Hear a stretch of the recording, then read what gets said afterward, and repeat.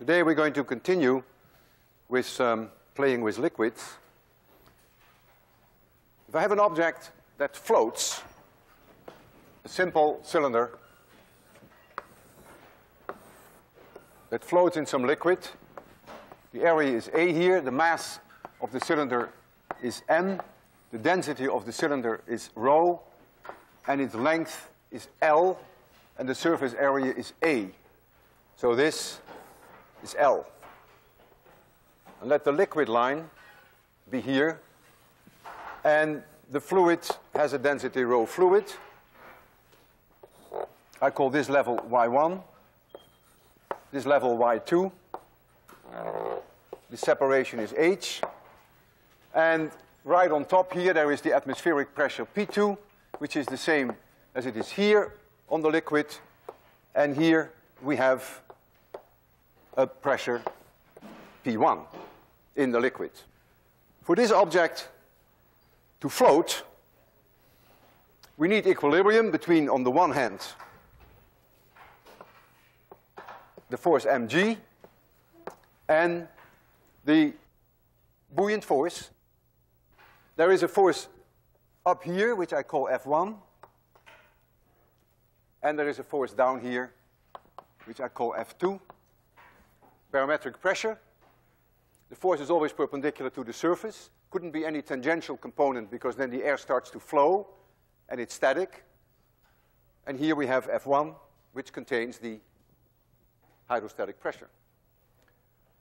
So P1 minus P2, as we learned last time from Pascal, equals rho of the fluid, G times Y2 minus Y1, which is H. So that's the difference between the pressure at P1 and P2. For this to be in equilibrium, F1 minus F2 minus mg have to be 0. And this we call the buoyant force. And buoyant is spelled in a very strange way, B-U-O-Y-A-N-T. Always have to think about that. It's the buoyant force. F1 equals the area times P1,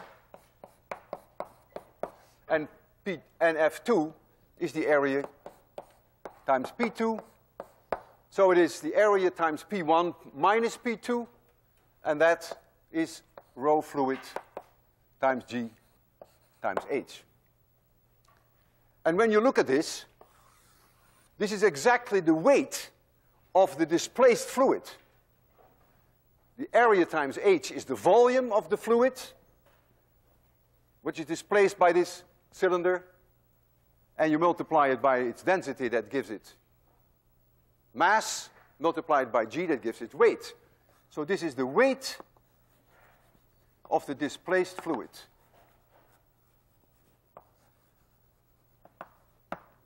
And this is a very special case of a general principle which is called Archimedes' principle. Archimedes' principle is as follows. The buoyant force on an immerged body has the same magnitude as the weight of the fluid which is displaced by the body. According to legend, Archimedes thought about this while he was taking a bath. And I have a picture of that here. I don't know from when that dates, but you see him there in his bath. But what you also see are there two crowns. And there is a reason why those crowns are there. Archimedes lived in the 3rd century BC. Archimedes had been given the task to determine whether a crown that was made for King Hieron II was pure gold. The problem for him was to determine the density of this crown, which is a very irregular shaped object, without destroying it. And the legend has it that as Archimedes was taking a bath, he found the solution. He rushed naked through the streets of Syracuse, and he shouted, "Eureka, Eureka, Eureka," which means, "I found it, I found it." What did he find? What did he think of? He had the great vision to do the following. You take the crown and you weigh it in a normal way. So the weight of the crown, I call it W1, is the volume of the crown times the density of which it is made. If it is gold, that should be 19.3, I believe. And so this is the mass of the crown, and this is the weight of the crown. Now he takes the crown, and he immerses it in water. And he has a spring balance, and he weighs it again. And he finds that the weight is less. And so now we have the weight immersed in water. So what you get is the weight of the crown minus the buoyant force, which is the weight of the displaced fluid. And the weight of the displaced fluid is the volume of the crown, because the crown is where the water has been removed, where the crown is, times the density of the fluid, which is water, which he knew very well, times G. And so this part here is weight loss. That's the loss of weight. You can see that. You can measure that with a spring. It's lost weight because of the buoyant force. And so now what he does, he takes W1 and divide that by the weight loss. And that gives you this term divided by this term, which immediately gives you rho of the crown divided by rho of the water. And he knows rho of the water, so he can find rho of the crown. An amazing idea. He was a genius. I don't know how the story ended, whether it was gold or not. It probably was, because chances are that if it hadn't been gold, that the king would have killed him for no good reason, but that's the way these things worked in those days. This method is also used to measure the percentage of fat in persons' bodies. So they immerse them in water, and then they weigh them, and they compare that with their regular weight. Let's look at an iceberg. Here's an iceberg. Here's the water. It's floating in water. It has mass m. It has a total volume V total. And the density of the ice is rho ice, which is 0.92 in grams per cubic centimeter. It's less than water. This is floating. And so there's equilibrium between mg and the buoyant force. So mg must be equal to the buoyant force. Now mg is the total volume times rho ice times g, just like the crown. The buoyant force is the volume underwater, which is this part, times the density of water, rho water, times g. You lose your g, and so you find that the volume underwater divided by the total volume equals rho ice divided by rho of water, which is 0.92. That means 92% of the iceberg is underwater. And this explains something about the tragedy on April 15, 1912, when the Titanic hit an iceberg. When you encounter an iceberg, you literally only see the tip of the iceberg. That's where the expression comes from. 92% is underwater. I want to return now to my cylinder, and I want to ask myself the question, when does that cylinder float? What is the condition for floating? Well, clearly, for that cylinder to float, the buoyant force must be mg. And the buoyant force is the area times h, that's the volume underwater, multiplied by the density of the fluid, times g, must be the total volume of the cylinder, which is the area times L, because that was the length of the cylinder, times the density of the object itself, times g. I lose my A, I lose my g, but I know that h must be less than L, otherwise it wouldn't be floating, right? The part below the water has to be smaller than the length of the cylinder. And if h is less than L, that means that the density of the fluid must be larger than the density of the object. And this is a necessary condition for floating. And therefore, if an object sinks, then the density of the object is larger than the density of the fluid. And the amazing thing is that this is completely independent of the dimensions of the object. The only thing that matters is the density. If you take a pebble and you throw it in the water, it sinks, because the density of a pebble is higher than water. If you take a piece of wood, which has a density lower than water, and you throw it on water, it floats, independent of its shape. Whether it sinks or whether it floats, the buoyant force is always identical to the weight of the displaced fluid. And this brings up one of my favorite questions that I have for you, that I want you to think about. And if you have a full understanding now of Archimedes' principle, you will be able to answer it. So concentrate on what I'm going to present you with. I am in a swimming pool, and I'm in a boat. Here's the swimming pool, and here is the boat, and I'm sitting in the boat, and I have a rock here in my boat. I'm sitting in the swimming pool, nice rock in my boat. I mark the waterline of the swimming pool very carefully. I take the rock and I throw it overboard. Will the waterline go up? Or will the waterline go down? Or maybe the waterline will stay the same. Now use your intuition, don't mind being wrong. At home you have some time to think about it, and I'm sure you will come up with the right answer. Who thinks that the waterline will go up? The swimming pool. Who thinks that the waterline will go down?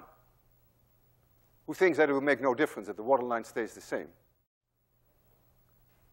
Amazing. Okay. Well, the waterline will change, but you figure it out. Okay, you apply Archimedes' principle and you'll get the answer. I want to talk about stability, particularly stability of ships, which is a very important thing. They float. Suppose I have an object here which is floating in water. Here's the waterline. And let here be the center of mass of that object. Could be way off center. Could be an iceberg. Could be boulders. Could be rocks in there. Right? It doesn't have to be uniform density. Center of mass could be off the center of the geometric center. So if this object has a certain mass, then this is the gravitational force. But now look at the center of mass fluid that is displaced. That's clearly more here, somewhere here, the displaced fluid. That is where the buoyant force acts. And so now what you have a torque on this object relative to any point that you choose. Doesn't matter where you pick a point, you have a torque.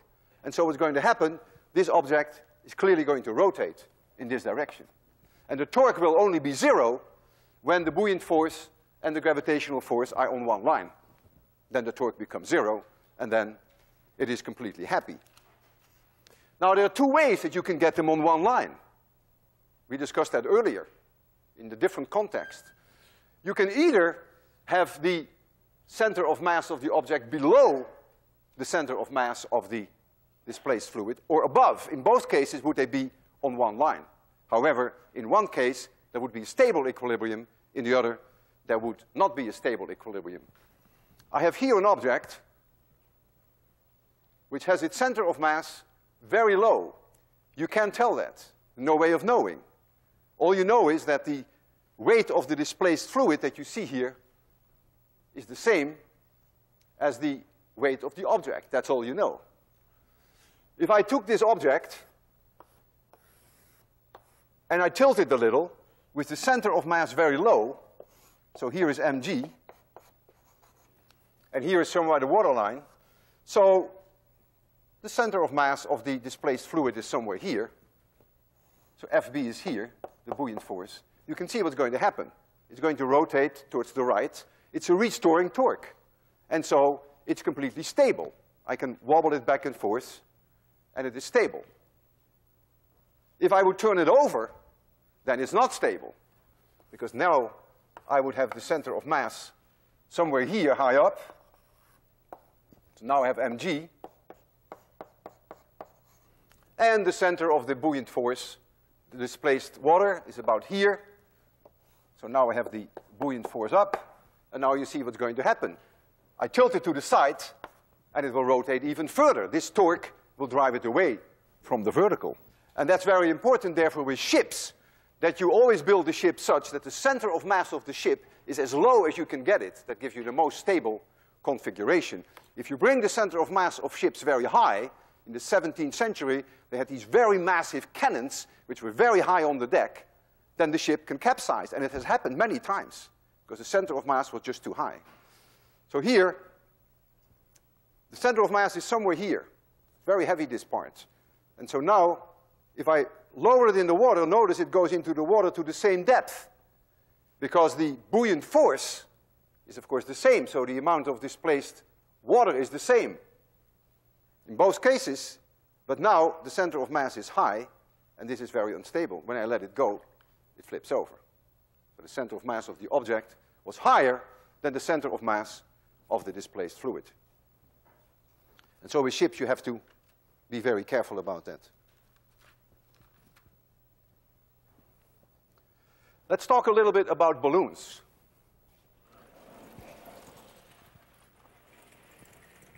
If I have a balloon, the situation is not too dissimilar from having an object floating in a liquid. Let the balloon have a mass m. That is the mass of the gas in the balloon, plus all the rest. And what I mean by all the rest, that is the material of the balloon and the string, everything else that makes up the mass. It has a certain volume V, and so there is a certain rho of the gas inside, and there is rho of air outside. And I want to evaluate what the criterion is for this balloon to rise. Well, for it to rise, the buoyant force will have to be larger than mg. What is the buoyant force? That is the weight of the displaced fluid. The fluid in this case is air. So the weight of the displaced fluid is the volume times the density of the air, that's the fluid in which it is now, times g. That is the buoyant force. That's the weight of the displaced fluid. Has to be larger than mg. Now, mg is the mass of the gas, which is the volume of the gas times the density of the gas. That's the mass times g, because we have to convert it to a force, plus all the rest times g. I lose my g. And what you see, that this, of course, is always larger than 0. There's always some mass associated with the skin, and in this case with the string. But you see, the only way that this balloon can rise is that the density of the gas must be smaller than the density of air. Density of the gas must be less than the density of the air. This is a necessary condition for this to hold. It is not a sufficient condition, because I can take a balloon, put a little bit of helium in there, so the density of the gas is lower than the density of air, but it may not rise. And that's because of this term. But it is a necessary condition, but not a sufficient condition. Now I'm going to make you see a demonstration which is extremely non-intuitive. And I will try, step by step, to explain to you why you see what you see. What you're going to see is very non-intuitive. So try to follow closely why you see what you will see. I have here a pendulum with an apple. And here I have a balloon filled with helium. I cut this string and I cut this string. Gravity is in this direction. The apple will fall. The balloon will rise. The balloon goes in the opposite direction than the gravitational acceleration. If there were no gravity, this balloon would not rise, and the apple would not fall. Do we agree so far? Without gravity, apple would not fall, balloon would not rise. Now we go in outer space.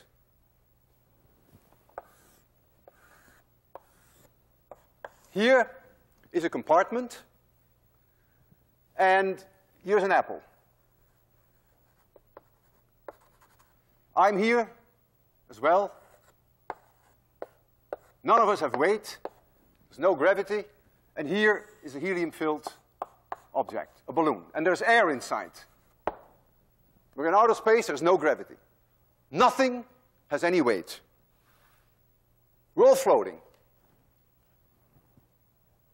Now, I'm going to accelerate. I have a rocket. I'm going to accelerate this in this direction with acceleration A. We all perceive now a perceived gravity in this direction. I call it G. So the apple will fall.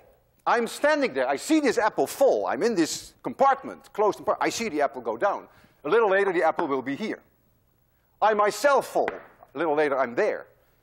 In fact, I can put a bathroom scale here and weigh myself on the bathroom scale. My weight will be m times this A, m being my mass, A being this acceleration. I really think that there is gravity in this direction. The air wants to fall, but the balloon wants to go against gravity. The balloon will rise.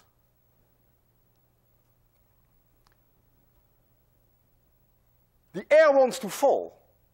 So inside here, you create a differential pressure between the bottom, P1, and the top of the air, P2, inside here. Just like the atmosphere on Earth. The atmosphere is pushing down on us. The pressure is higher than there. So you get P1 is higher than P2.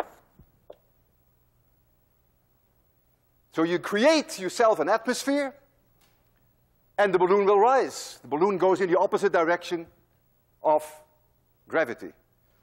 If there were no air in there, then clearly all of us would fall. The apple would fall, I would fall, and the helium balloon would fall. The only reason why the helium balloon rises is because the air is there, and because you build up this differential pressure.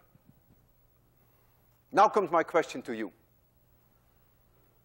Instead of accelerating it upwards and creating perceived gravity down, I'm now going to accelerate it in this direction, something that I'm going to do shortly in the classroom. I'm going to accelerate all of us in this direction A. In which direction will the apple go? In which direction will the balloon go? What do you think? The apple will go in the direction that it perceives gravity. The apple will go like this. I will go like this. The air wants to go like this. But helium, balloon, goes in the opposite direction of gravity. So helium goes in this direction. In fact, what you're doing, you're building here an atmosphere. A pressure P1 here will be higher than the pressure P2 there. The air wants to go in this direction. The pressure here is higher than the pressure there. Larger than 0. If there's no air in there, we would all fall. Helium would fall, helium balloon would fall, apple would fall, and I would fall. I have here an apple on a string in a closed compartment, not unlike what we have there. Except I can't take you out to an area where we have no gravity. So here is that closed compartment, and here's the apple. There's gravity in this direction. It wants to fall in that direction of gravity if I cut the wire. Now I'm going to accelerate it in this direction. And when I do that, I add a perceived component of gravity in the opposite direction. So I add a perceived component of gravity in this direction. So this apple wants to fall down because of the gravity that I cannot avoid, and it wants to fall in this direction. So what will the string do? It's very clear, very intuitive. No one has any problem with that. The string will do this. Now I have a balloon here.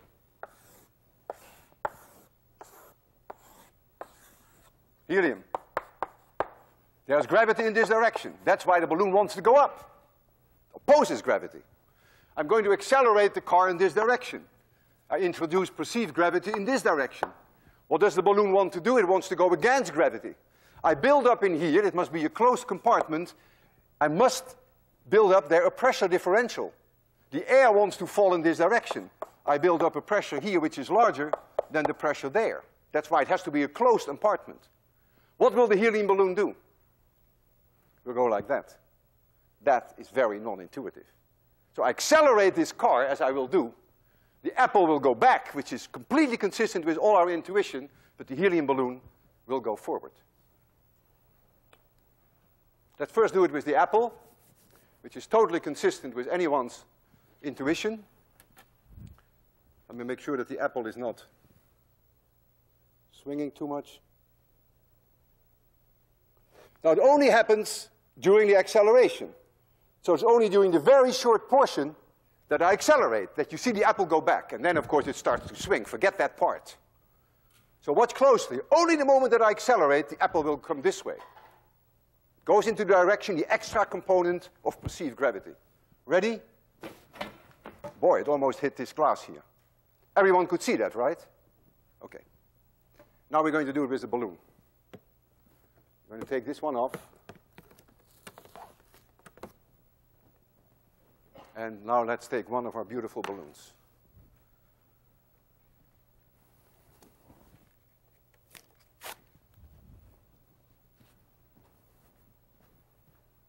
So we're going to put a balloon in here. It has to be a closed compartment so that the air can build up the pressure differential.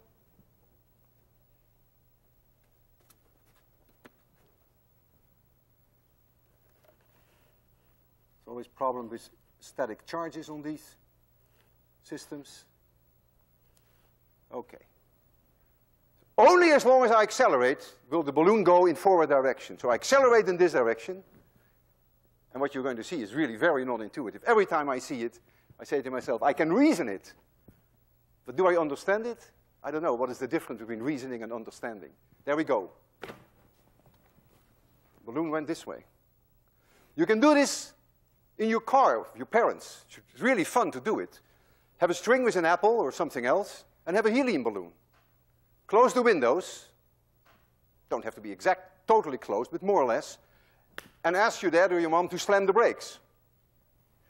If you slam the brakes, what will happen? The apple will go.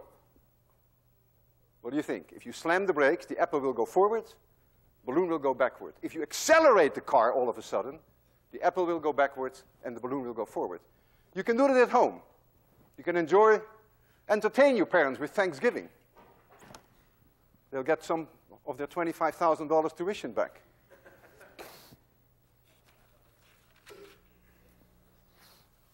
When fluids are moving, situations are way more complicated than when they are static. And this leads to, again, very non-intuitive behavior of fluids. I will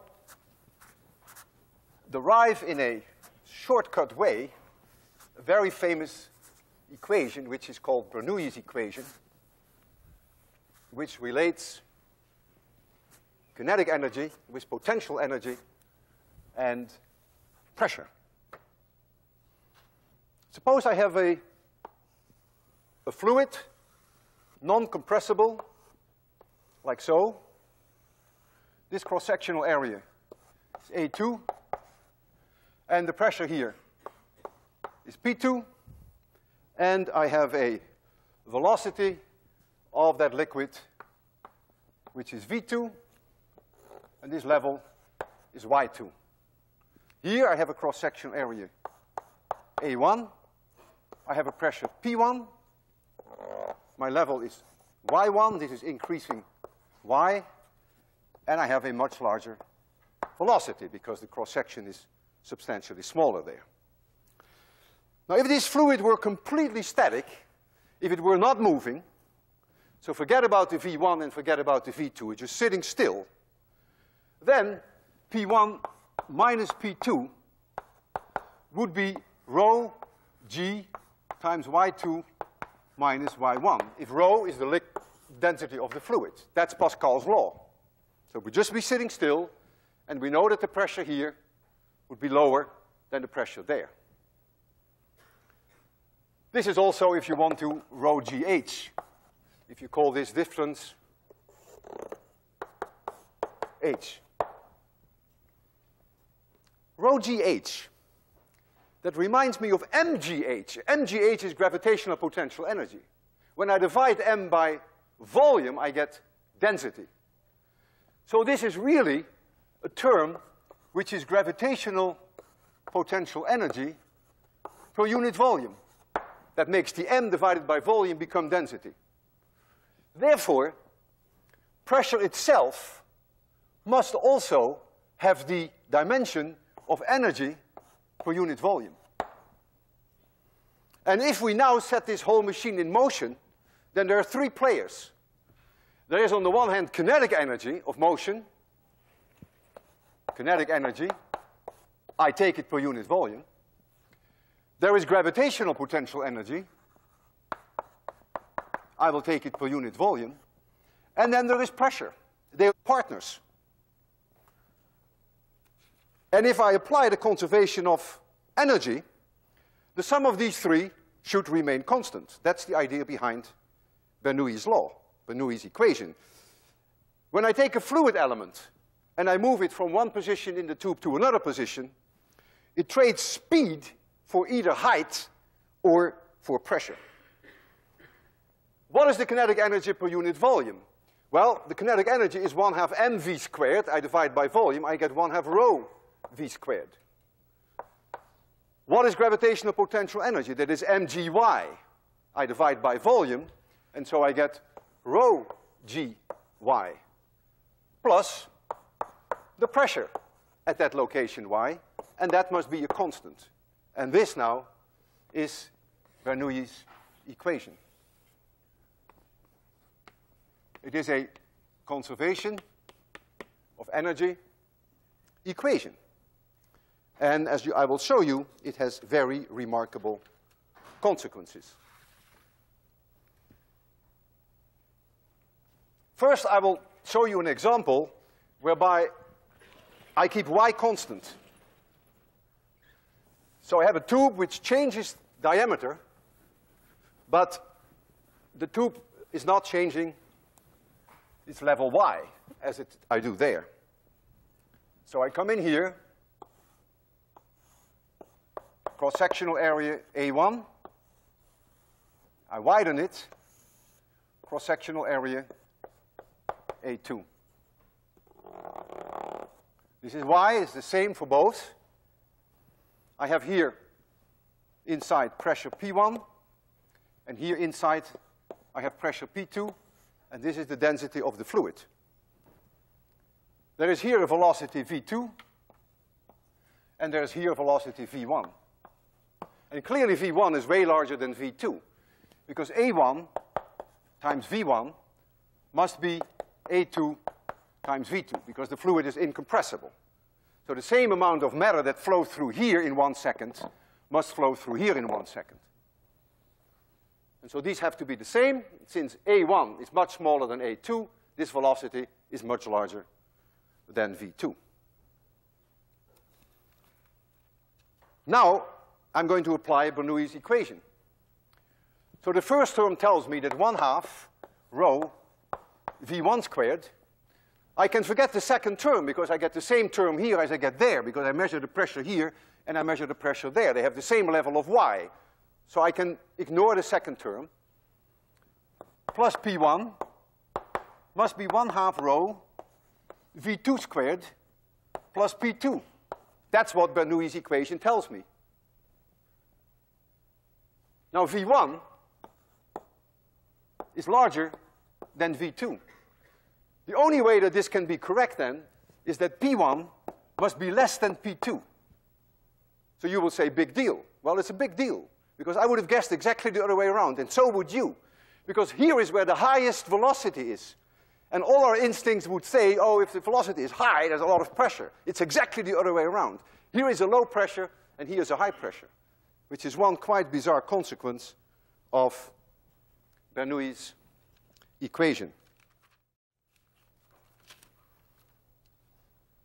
You must all have encountered in your life what we call a siphon.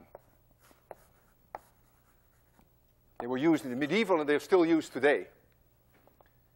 You have here a bucket. In general, is used with water, lakes. We have water here, but it could be any liquid. And I stick in here a tube, which is smaller diameter, substantially smaller than this area here. And there will be water in here up to this level. This level P2, Y2, this is Y1, increasing value of Y.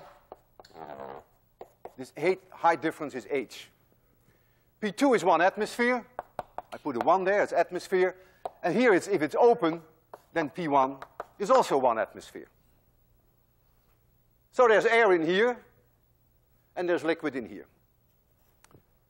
I take this open end in my mouth, and I suck the water in so that it's full with this water,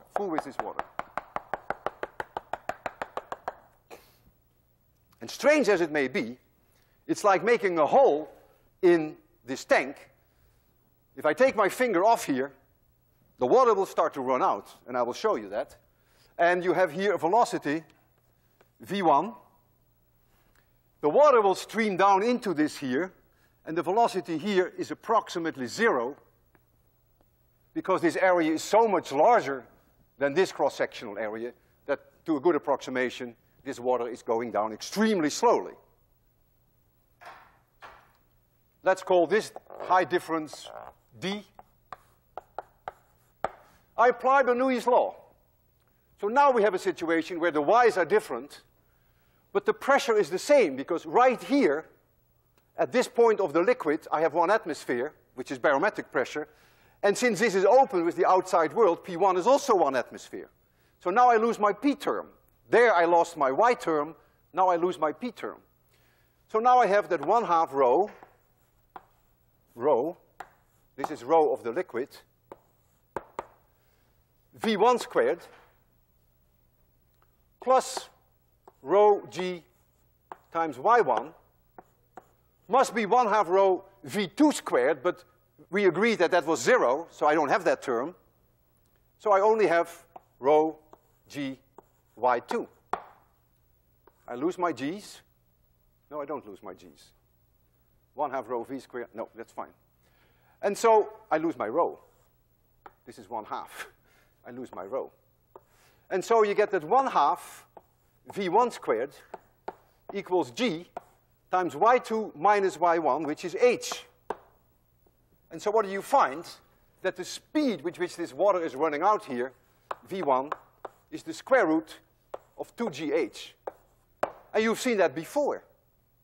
If you take a pebble and you release a pebble from this level and you let it fall, it will reach this point here, this level, with a speed, the square root of 2GH. We've seen that many times.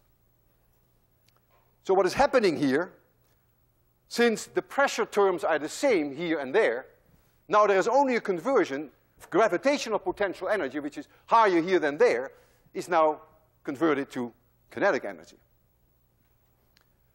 This siphon would only work if D is less than 10 meters. Because of the barometric pressure, you can never suck up this water. No one can. A vacuum pump can't either, to a level that is higher than 10 meters.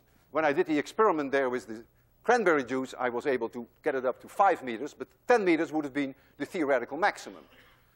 So this has to be less than 10 meters that you go up.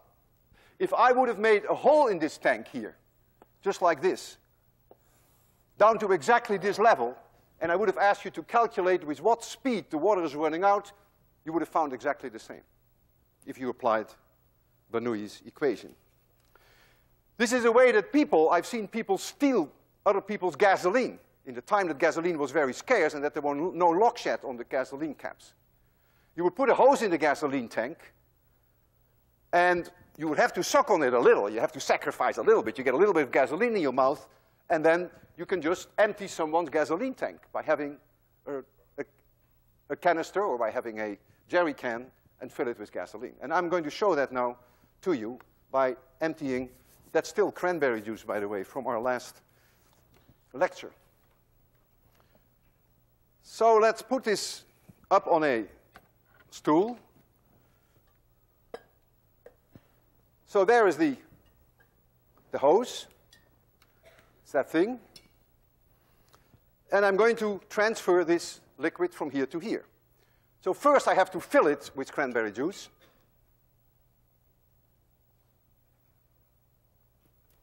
And there it goes.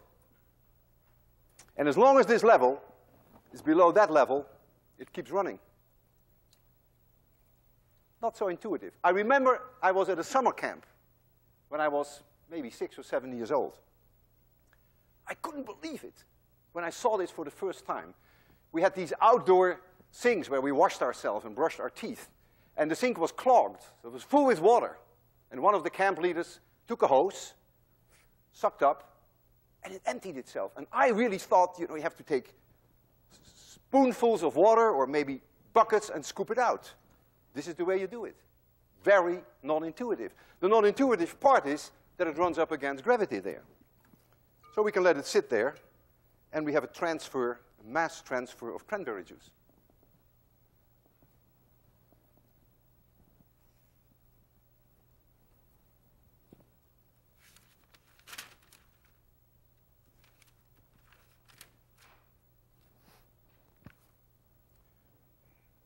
Last time I was testing my lungs to see how strong I was. Wasn't very good, right? I could only blow up 1 meter water and only suck 1 meter water. Differential pressure only 1/10 of an atmosphere. Today, I would like to test one of the students who no doubt is more powerful than I am.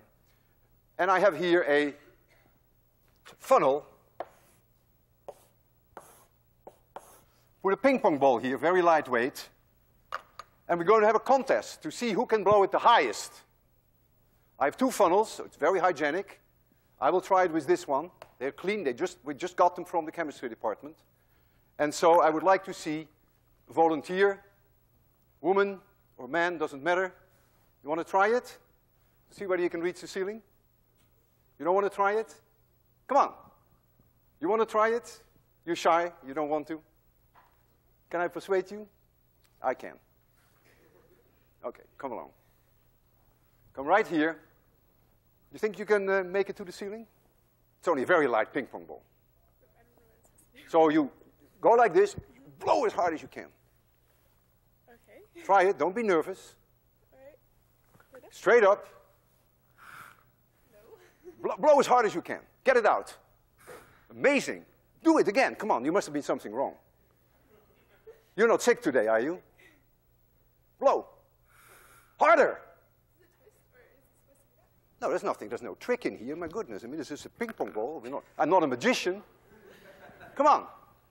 Blow it up. Hey, it doesn't work. It's amazing. Why don't you sit down? Why doesn't it work? Why doesn't it work? The harder you blow, the least it will work. Air is flowing here. And right here, where there's very little room, the air will have very high speed, way higher than it has where it has lots of room. And so at the highest speed, you get the lowest pressure. And so the ping pong ball is sucked in while you're blowing it. And to give you the conclusive proof of that, I will do it this way. I will put the ping pong ball like so. And I'm going to blow like this. And if I blow hard enough, the ping pong ball will stay in there. Because I generate a lower pressure right here where the passage is the smallest. But I have to blow quite hard.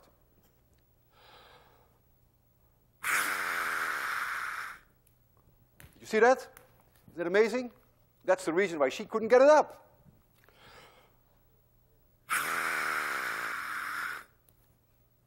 That's what Bernoulli does for you. Not so intuitive, is it?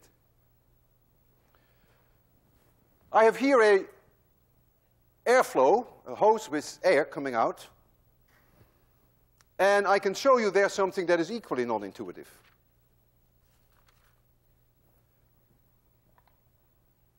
Let's start the airflow. It's coming out. I take a ping pong ball. Stays there. Is that due to Mr. Bernoulli? No. No, that's more complicated physics, because it has to do with turbulence. It has to do with vortices, which is very difficult. What is happening here is that as the air flows, you get turbulence above here, and the turbulence creates a lower pressure. So the vortices, which are the turbulence, are keeping this up, because there's a lower pressure here and there. But why is it so stable? I can see that I have, because of this turbulence, that it's held up. Why is it so stable? If I give it a little push, it doesn't, it's sucked back in again. It's very stable. That is Bernoulli. Because if I blow air, like so, then the velocity here is the highest because it's diverging the air as it's coming out. But the center it is the highest. And so when this ping pong ball goes to this side, it clearly has a lower pressure here than there, and so it's being sucked back in again. So the stability is due to Bernoulli, but the fact that it is held up is more difficult physics. It is so stable that I can even tilt this.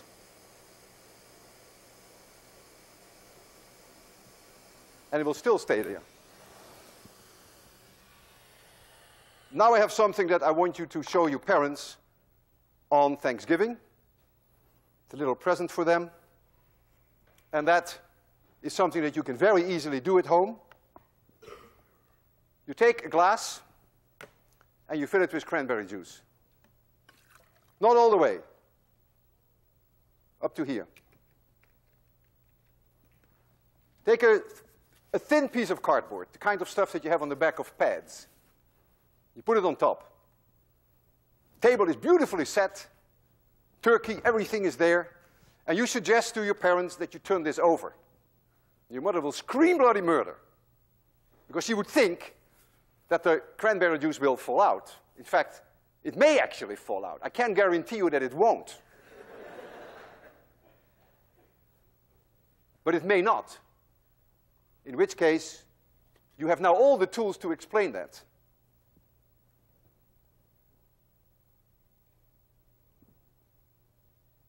Please do invite me to your Thanksgiving dinner, and I'll show it to your parents. See you Friday.